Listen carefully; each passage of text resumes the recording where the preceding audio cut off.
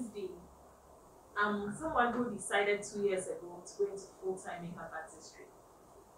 Now, today I look back on my journey and I ask myself if I'm really an entrepreneur, because I don't see any structure in what I do and I don't see results. I just see occasional jobs that I do, and that's what I have. So my question is, a lot of times, I'll throw back this question to someone who asked me this. Do you know who you are? Because a lot of times entrepreneurs come up with a concept of, I'm an entrepreneur. But entrepreneurship doesn't work that way. You first need to identify your identity. So let me put these 4 categories out to you. The first one is what we call a singular expert.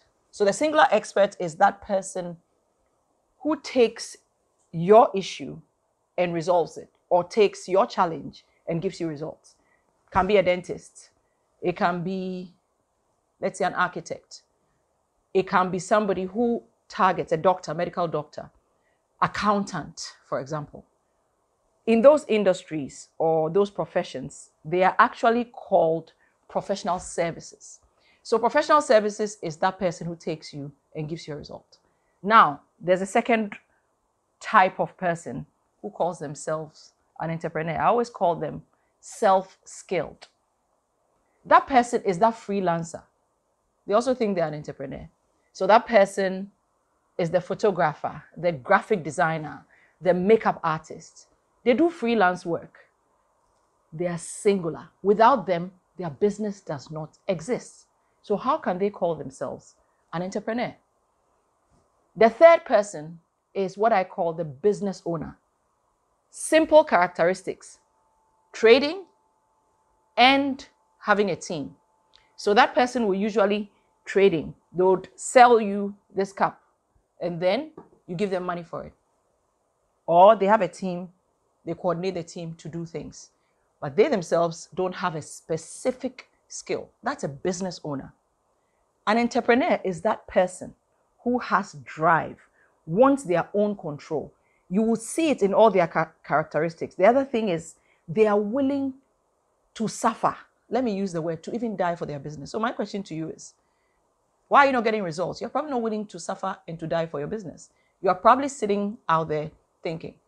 Every time you hear a business expert talk about entrepreneurship, they ask one question.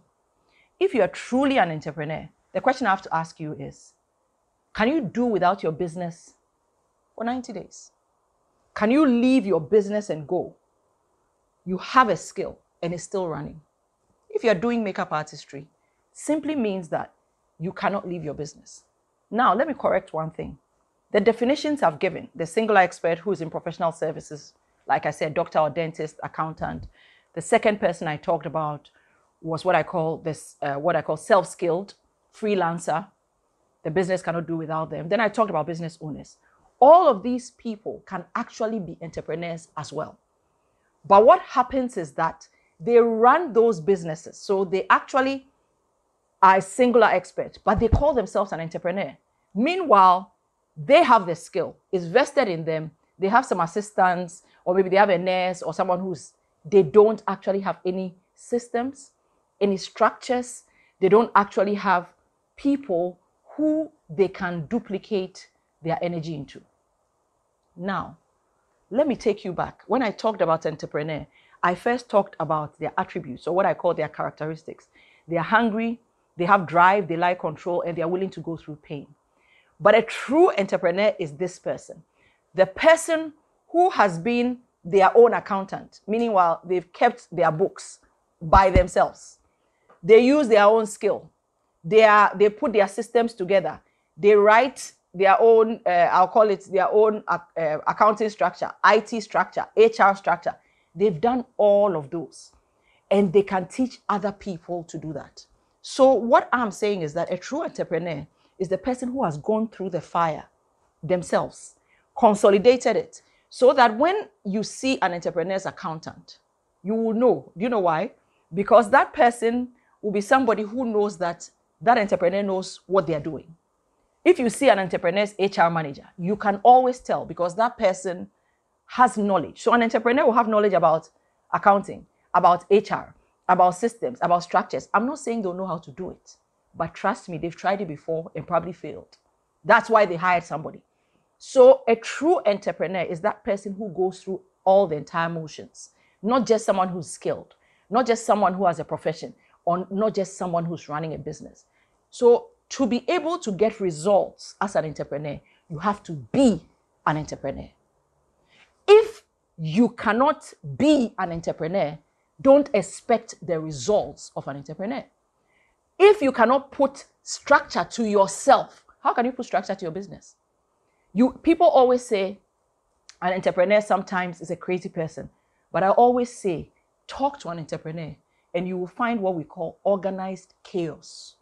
In the midst of their chaos, in the midst of their seemingly craziness and disorganization, there's something there that tells you they have some sort of discipline, they have some sort of goal, they have some sort of structure. So entrepreneurship is not that easy as people put it. Entrepreneurship is a grind. Entrepreneurship is pain. Entrepreneurship is crazy. So probably, I think your current position is a freelancer. And when you're a freelancer, the way you work is as a freelancer, meaning that you see to your clients one after the other. And you have to know that if you don't serve them with what they need, or you are not there, then you're not going to make money. You're not going to get your results. But know that you're a freelancer. If you know it, you would work as a freelancer. But if you're a freelancer who thinks you're an entrepreneur, you would actually fall by the wayside. So know your place. I always say that once you get this and you get this understanding, you are clear. Secondly, know your stage. So your place first is this thing. Your stage is simple. As for the business cycle, there are only 5. The first one is what we call the development stage, someone who is now conceptualizing their business. The second one is what we call the startup stage, someone who has started business. They may be struggling, they can't, but they simply cannot grow. So they are doing one thing. The third person is what we call the growth stage. Now they've made money, now they've settled, now they want to go to the next level. The third one is expansion. You see these people in different parts of a city or in different countries. And then the fifth one is what we call the maturity. They've reached their peak, they are doing well, and they've settled. Those are the businesses that go for 30 years, leave a legacy, 40 years, etc. Know your place and know your stage. Then you really know who you are. What is missing with the question you asked me is you probably don't know your place and you probably don't know your stage. Once you get those two, you're going to understand your structure and the results you give.